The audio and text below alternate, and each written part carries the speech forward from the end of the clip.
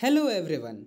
Welcome to the day 15 of DevOps series. Today's session is about DevOps Career Path. In this session, we will be talking about how you can kickstart your career in DevOps and attain expertise in this field, which will eventually land a great job with a good package. This video will clarify all your doubts regarding how to get started in DevOps. So without further ado, let's begin with the session. But before we begin the session, make sure to subscribe to our channel and press the bell icon so that you'll never miss any update from us. The agenda of today's topic is we'll be discussing about what is DevOps, why we need DevOps, what are the roles being played by a DevOps engineer, and what are the skill sets required by DevOps engineer. What are the do's and don'ts about DevOps, and what are the takeaways from this session. So with that, let's get started with the introduction to DevOps. So these days, DevOps is a buzzword, and in the last couple of years, you have heard about this DevOps very frequently. As you know that DevOps consists of two terms, Dev plus Ops. Dev stands for development and Ops stands for operations. So where development team and operations teams working together as a single team rather than working in silos, that makes a DevOps. Where you will be playing the role of a developer in case you are an automation engineer or you are a hardcore developer, or an operation team member if you are working as a release manager or a release engineer, or working in deployment and monitoring and infrastructure provisioning and configuration management. So both teams are combined together to work as a single unit. So this concept is not very old. It's around a decade old when we had this DevOps concept comes into the existence. Before that, both the teams, development and operations teams, were working in silos, and there was a lot of communication gap between them. Then after this concept comes into existence, both the teams started working as a single unit, and they will be playing the role of a DevOps engineer. DevOps is just not a role, or it's not about people or processes or products. It's about a culture. So DevOps is basically, when we say DevOps, people think that I should be efficient in that particular tool. I should be knowing that tool. I should be knowing continuous integration. I should be knowing monitoring. I should be knowing release management. On top of that, you should be knowing about the whole DevOps framework, its methodology, and its concepts. It's more about the organization culture. It's not about a single team or a single person, but how the organization itself playing the role of a DevOps engineer, right? Everybody in its own role, at some point of time, they are using DevOps concept, being it a developer or a tester or a release engineer. Everyone has to go through the DevOps process. So it's not about a single team, but the organization as a whole, how you are behaving and what's the culture you are following in your company from the DevOps perspective. Now, DevOps, as I told you, it mainly consists of two components, developments plus operations. So if you are an engineer or you are a developer, you are most probably in the left-hand side of this DevOps side. As you can see in the diagram, you will be playing the role of either a developer or automation engineer, or you will be writing the code, or you will be writing the test cases. On the other hand side, if you are from the operations side, who is not building the code, but who is actually maintaining the infrastructure, configuring the environment, monitoring the infrastructure, deploying your code, then you are a part of operations team. And nevertheless to say that these two teams are not working in silos, but they are working as a single unit. They are more collectively and working in an integrated manner so that you can deliver your product in a better way. Now, the tasks that a DevOps engineer should play, as I told you earlier, you can be a system administrator as part of DevOps engineer. So if you are from an infrastructure background and you are a Linux administrator or Windows administrator, right?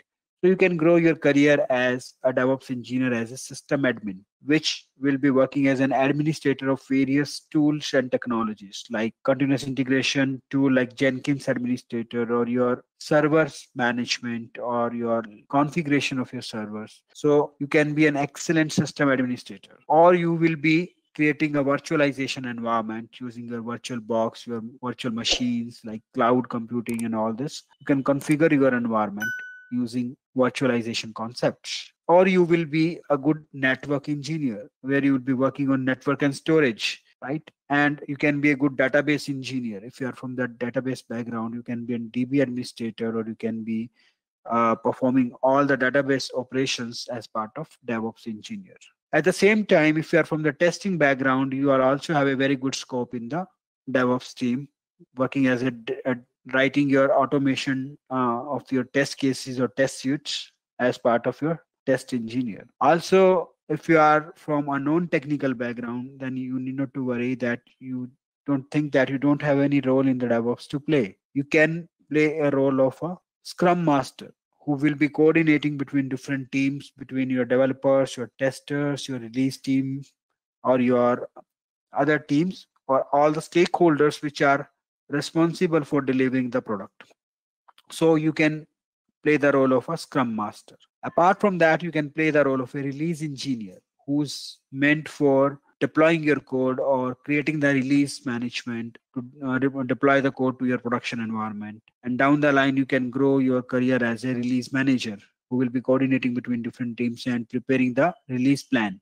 And on top of that, you can work as an SRE, site reliability engineer. Site reliability engineer is the person who is actually working or optimizing your processes, like reducing the toil, reducing the extra waste from your DevOps processes, how you can optimize the process, how you can deliver your product in a better way. So the SR is a person who thinks from production to development rather than the developers think from goes from development to production.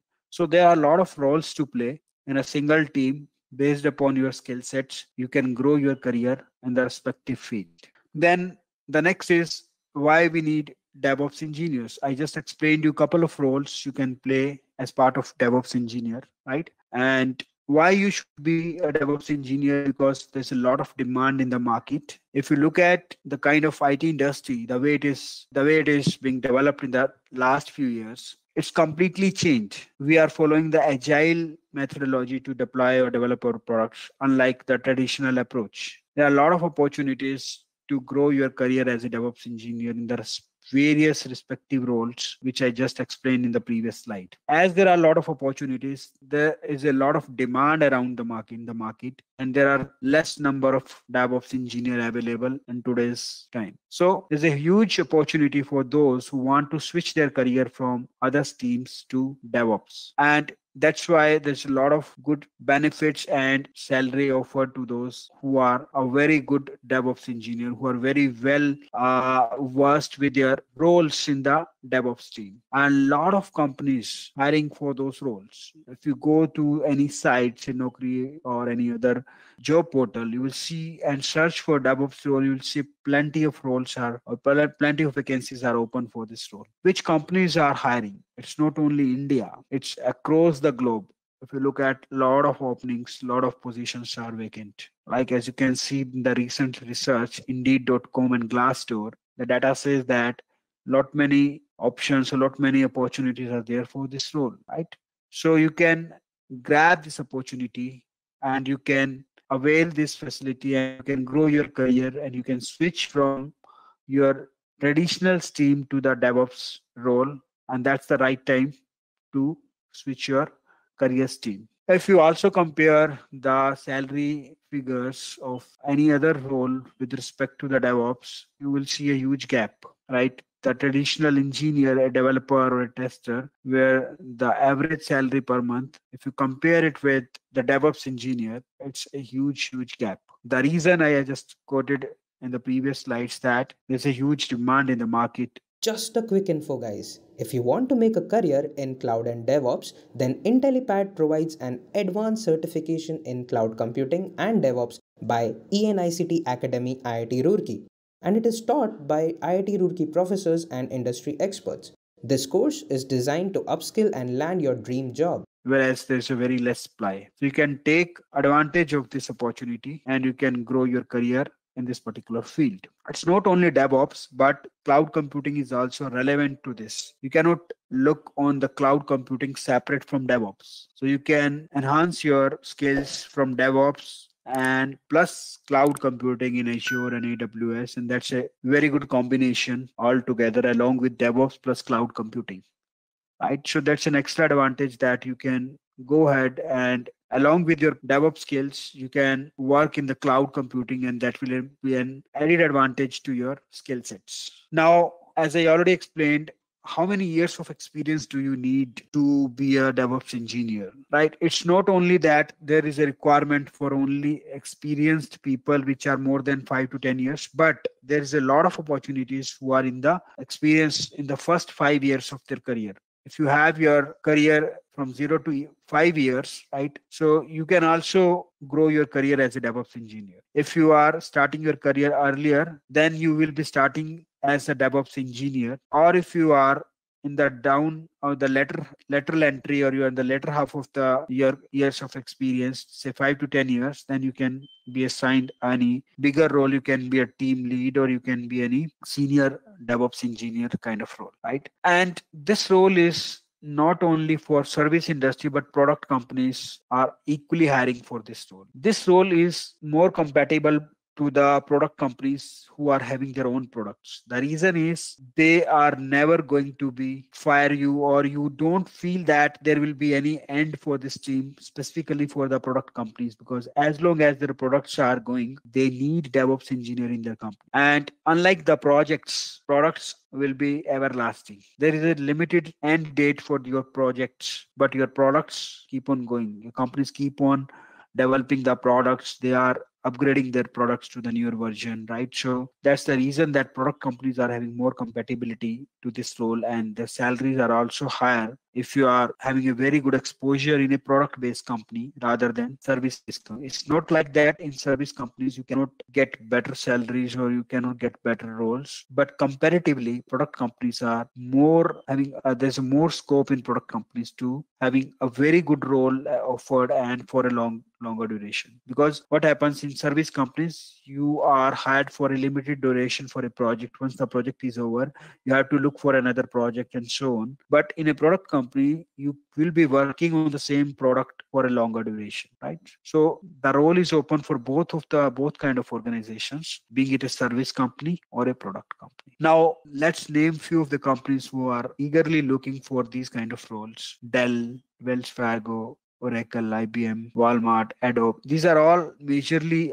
product companies, which I'm talking about. Apart from that, there are a lot of service companies like Infosys, TCS, HCL, Wipro, right? A lot of other service companies that are also having a very good opportunities for these kind of roles. And you name any company today, there's not even a single company who's not having DevOps team in their organization. So that is the must role or the must team that should be a centralized team in your company, the DevOps team. Every team should go through the DevOps processes at least once, being it a testing team or a development team or a release team. Every team will coordinate with the DevOps team. So you can say DevOps is the central team in any organization which is coordinating with all the stakeholders in the company. Then what does a DevOps engineer do? Which I already touched upon that. There are a lot of roles, right? If you look at any of the job descriptions and you can open any of the job description for any DevOps role, you will find some keywords like CI/CD, continuous integration, continuous delivery, right?